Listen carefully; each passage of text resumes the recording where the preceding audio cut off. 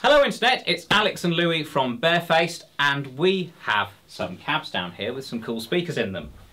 So, this has a Redback in it, which is a 150 watt heavy magnet, kind of a rock guitar speaker. It's chunky. It's chunky. We're discovering that it's a really good speaker for all sorts of rock and heavier things without it being kind of stuck in the world of metal or stuck in kind of vintage rock. It kind of... I was just playing some funk for it. It's quite versatile. It travels a lot. It's good. Yeah, it's really cool. Anyway, you'll hear in a second. This here is a custom special. This is going to be heading off to... Malaysia. Yeah. This has a vintage EVM-12L, so that's a 200 watt speaker with the biggest magnet known to man on the back of it. It's so heavy. Yeah, well, it's not that bad once it's in there. No. It's just a bit confusing in a relative sense. No, it's a beast of a speaker. It's Sat Wild has his own signature one, so you can guess it can get heavy, but it's very clean and the internet seems to love them. They cost a fortune, but they're probably worth it if it's your sound. Yeah, I'm excited to go for it. I've heard a lot about them, so apparently they're incredible. A very expensive speaker is still as cheap as a cheap guitar. This is true. Yeah. That's got a Neo 250 Copperback in it, which is a very clean, clear speaker. It's very light. Very light, very loud. I feel it's a bit like that, but tilted more towards the highs and less to the lows. And then this over here is a BM-12 300S, which we're liking for heavy guitar sounds. It's actually technically a bass speaker, but it's cool. So yeah, lots of power handling, all in a very light cabs. I'm going to try them with the ignitor and various sounds and pedals, and Louie's playing... My telly. Yeah. It's not a real telly. It's not, no, I'm on humbuckers. Actually, it is actually a Telecaster made by Fender, so it's allowed to be called a Telecaster. Yeah. It cleans up. It does country. Right. We might not be doing any country. No. So, I'll use our automatic CGI. There we are. Alright. And let's start on the Redback, all the way to the left, and see what we hear. Alright.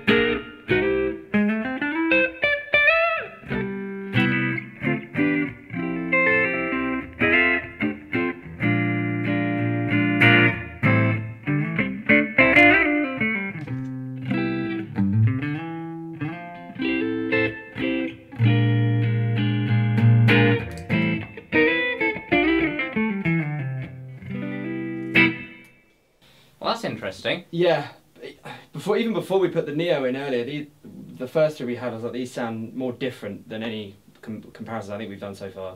They're all very different. It's complicated, this. Yeah, the Neo sounds exactly like I thought it would. Wait, I've got it. The gain on the amp on the clean setting is at about 3 or so it does have a... Yeah, it's breaking up when you push it. There is a breakup, but like that cleaned up the Neo. I thought that went like took a bit of that hair off, which I expected because it tends to. It's quite a DI sounding thing, that I think personally. What were you hearing? Fascinating, this. That's amazing. That EV, not. If you're new here, I'll just wave one of the other cabs around here so you can see it. This is our 10-inch model, but they've got this patented magic in the back, which basically takes the sound off the back of the driver, gets the lows to combine in phase, so you get a sort of thicker, chunkier, bigger sound out of a smaller cab, and then the highs it diffracts them, spreads them round, and inevitably, unless you're in the middle of a field, they get back round to you and your bandmates, so you hear it better. So for miking it, so you can hear what it sounds like in the room, we're not sticking a mic close up on the cab, because that you just hear what the speaker sounds like. Mm-hmm. And if anyone demos that, you're only hearing what the mic on the speaker in that position sounds like. We're trying to get the whole room sound, because speakers don't produce the same sound in all directions, or in the same amounts. And then with a cab like this, we're getting sound off the front, and sound off the back, and then because you're in a room, I think normally, in many situations, something like 80% of what you hear is reverberated sound. Refractions and yeah, so and your brain sort of sticks it all together. So with the far mic, we've got the mic on the camera for the talking, but again, we've got a Rode mounted on top of it, and then we've got a large diaphragm condenser down here. So that's about 6 foot from the cabs, and they're all roughly pointing on axis with it, so you get to hear what they sound like here, rather than just hearing what an SM57 pointed at a specific point on a cone sounds like. Yeah, we're not recording albums. Should we put some more dirt through? Yeah, exactly. Because everything becomes more clear with more dirt.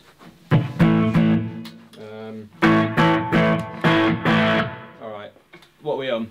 We are on the Redback. Yeah, let's start on the Redback.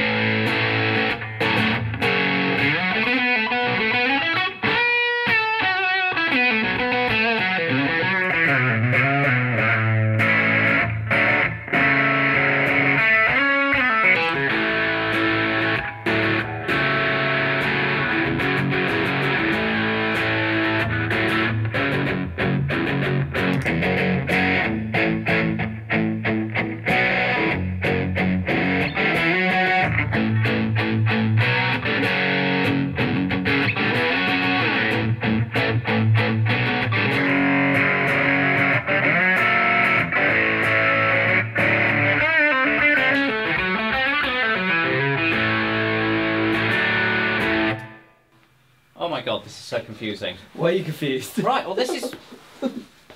That sounds just wild.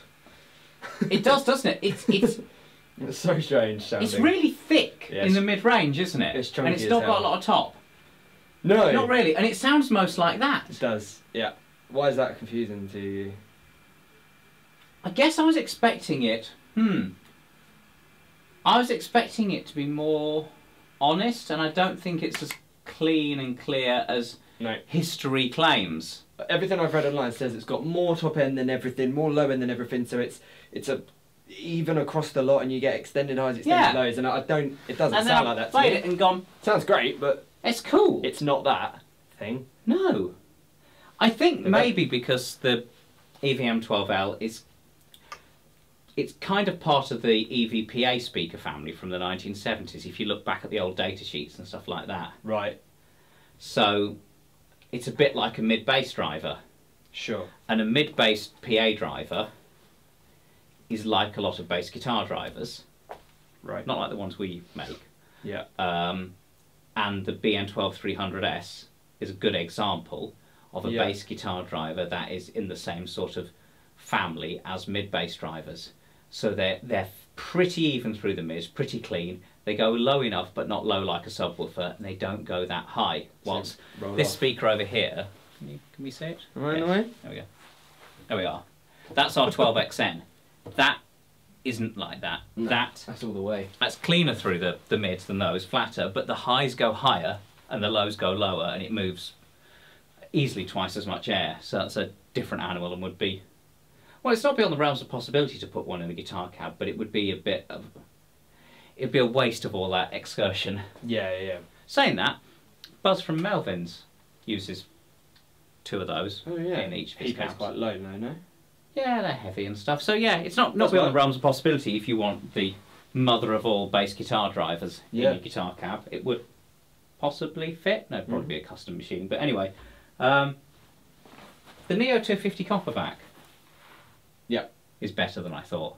Better? You expected not to like it? Well, we've that thing is with them, and it seems to be a bit. Some people love it, some people hate it. It's clean, isn't it? It's clean and it goes high, and it's tight in the lows. I love it, but I'd only use it for one thing. Are you in it at the moment? Are we on number 3 or number 4? No, I'll stick it on it now. If we go single coil in the middle, it's just perfect.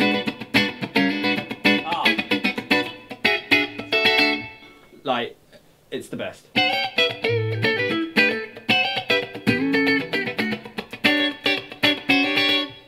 It's amazing. But then with like humbuckers and I don't know.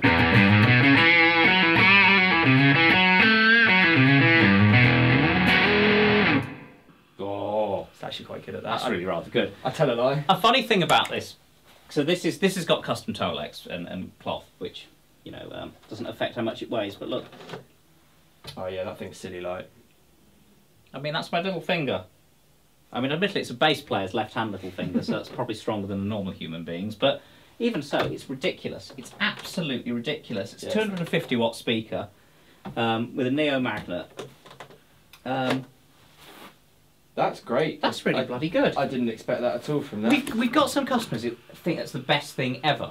Really? And I see why. Yeah. Maybe I should try one out. But I'm a bit wary of recommending it to people who don't know it already or haven't done a lot of research, because it is a very specific animal, and what it's not going to do is soften any edges and prettify your tone, because it's so honest. But I don't know, it's the more... Oh, but you're... Well... I don't know, that's kind of... Let's go between that and the Redback, because the Redback, I feel, as we've discovered in other videos, is like the... So the Creamback M's very popular, the M65 Creamback. That is. Because it's like a hot-rodded greenback. It's warm and fat, it's nice, it's got softness to it. Doesn't break up so early though. No. That's a real the problem Creamback with the Greenback. H, the H75, is much more aggro. Yeah. It sort of comes at you, it's got more top. Yeah. The Redback is more even than either of them and goes higher. It's got more high end and it's got more low end, but it's not scooped sounding like some of the more, like a G12H-150, which is sort of the 80s metal speakers. So I think the Redback is an underrated gem. It's great. But let's go between the Redback and the Copperback, because they're two fantastic high power speakers.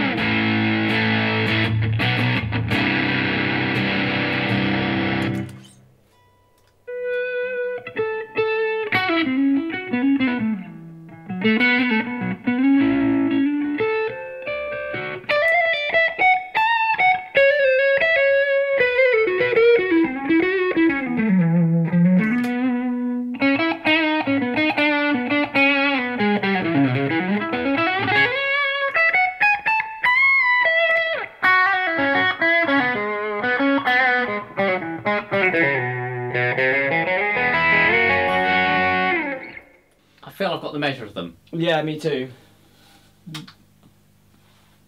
Cliche alert. Creamy and warm. Sure. I mean, they are quite similar. They're very similar, but there are that differences. adds a certain warmth. Yep. Slight blur in it. There's detail. There's so much detail with the Neo 250 Copperback. Yep. That's why I went to the blue Detail, thing in the end. clarity. Yeah, you got control over your sound quite a lot. Bite. It's a bit great. It's ruthless. It is. Oh, you don't want to make any mistakes. When I'm playing, I will say it's yeah. I was kind of like, oh god, whereas that's gonna like cover your edges. Basically the same. Yeah. I think, which is so that's 150 and that's 250. Yeah, I mean the power handling's both just very high, so you don't need to worry about that. That's got the biggest ceramic magnet that Celestion use, so that's why the efficiency is high. Yeah. And that's got a neo magnet, which is a big magnet for the speaker, for this very powerful magnet. So they're great. I really like those. Now Can we go chunkier? Can we make a heavier sound?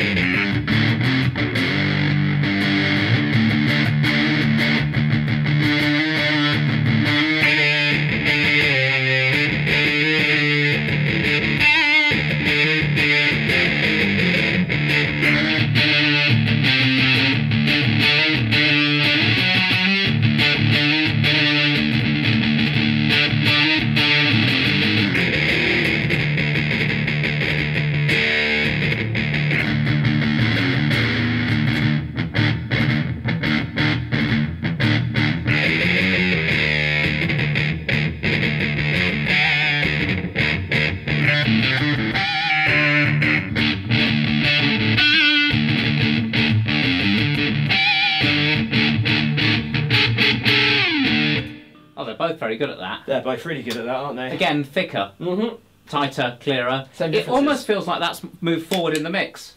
Yeah, yeah, I agree with that because it's got more bite. Yeah. Okay, so now let's try. Let's keep that sound on because that's heavy sounds quite cool. Let's try the EVM with or just on its own.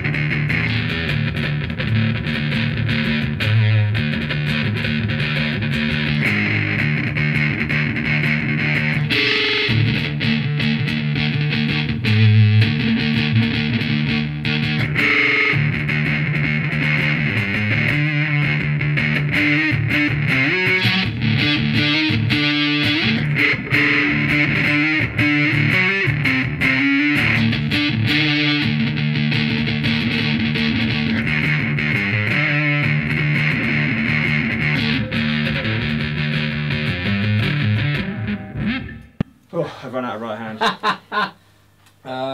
That's the wildest sounding driver I've ever played through. It's cool, isn't it? It's really cool, but you know you're playing through it. There's no like, I wonder which driver that is. Like, no. It's the EVM. Yeah. It's not what I thought it would sound like at all. It's awesome. Are we in that at the moment? I just want to do like we are not. We can be. What I would do if I had that driver.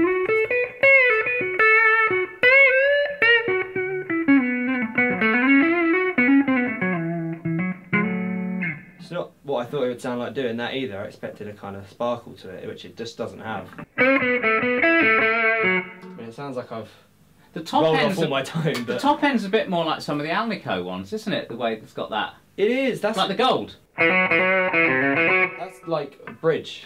Yeah. But that doesn't sound like bridge pickup on a telly, admittedly humbuckers, but still. And the neck, still full volume, full tone. It's that thing, isn't it? It's Clapton. Oh, like an old greenback then. So. Yeah, a bit. Interesting. Yeah, that is wild. There's no top end. I think it's that rolling off at sort of 4K rather than 6K thing, and I don't think it's got a big breakup peak. But it's got a big dust cap, which tends to... Does it? Yeah, so depending on the mass of the dust cap, Yeah. That's going to change. And Cool for that. how resonant and hard the dust cap is. So some are more damp than others. So some produce quite a lot of output because of the way they sort of resonate where they're sitting in the middle of the cone. I'll take the bass off and then like crank the treble.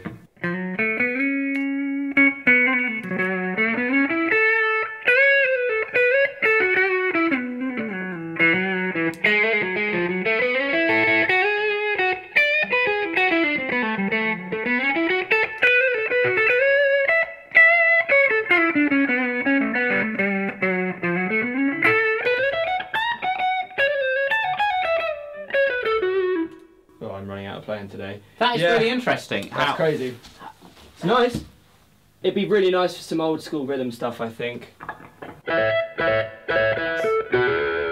Yeah, but that would be cool for that. Some of the old stacks like rhythm. I mean, what I'm hearing, because I don't know if... yeah, let's just move that. We're going quite in on this because we don't have it for too long. Yeah, no, it's so heavy, isn't it? Come on. There we are. I can do one finger, but not. But a struggle. Yeah, only my. Ah! Does that hurt? Ow! That's your weakest finger. Don't use that one. Yeah. That's light as well. Yeah. So is the BN actually. To be fair. And that's another very light driver because that's a neo magnet, and this one over here is just normal. This is a normal chunky. God, I mean, it doesn't really matter that much in the scheme of things unless you're properly like public transporting and long walks to gigs, at which point even the lightest guitar cab starts to feel really heavy and annoying. At that point you just got to suck it up and do it. My mate who plays bass lives in London. He drags a Super Twin on the tube. Yeah. So like I think if you're going to do it you're just going to... It's a bit of a struggle, but any of these are going to be vastly easier than most. We should wind up there before we go on for too long and the camera runs out of battery, but one thing I just thought I'd mention whilst we're here. So this is our Reformer. This is our standard 12-inch cab, but you can also have a Usurper, which is our wider 12-inch cab, or it's a 210. Oh, yeah. We can also do it as a vertical, which is sort of Mutiny 112. No one's tried that yet. We can do a super wide 112 if you want something that sits under a Marshall. Can do. Looks good, but is a 112 to get the output down, but you can have the power handling high with, you know, some of these big power drivers. Yeah. But also we've got this little one here, which is the Upsetter, which is normally a 110, but we discovered, with a bit of creativity, we can fit a 12 in there if it's one of the Neo 12s. So the BN12 300S and the Neo 250 Copperback both fit in this tiny cab. Obviously it's not a straight swap, we build it. Does that fit, does it? Yeah. I didn't know that. Yeah. Oh, that's awesome. Oh well, I thought it was just the 250 Copperback. No, any of the Neos fit. Oh, that's amazing. Yeah, do you know, I feel I've hurt my hand doing that. Don't do that again. Yeah. But yeah, so if you want something that sounds really very similar to these... Yeah, good point. Yeah, but even smaller and lighter, there you go, gigging weapon. With that tiny head, you can carry that on the tube, no worries. Guitar in your back. You could do something else with an active module, but more to come. More to come. Later on that front. So thank you, we will do more on this. We've just been a bit busy making things, designing things. It's been a busy time. It's been a bit hectic. So thank you. Let us know what you'd like to hear more of, and we are Alex and Lewie from Barefaced. Goodbye.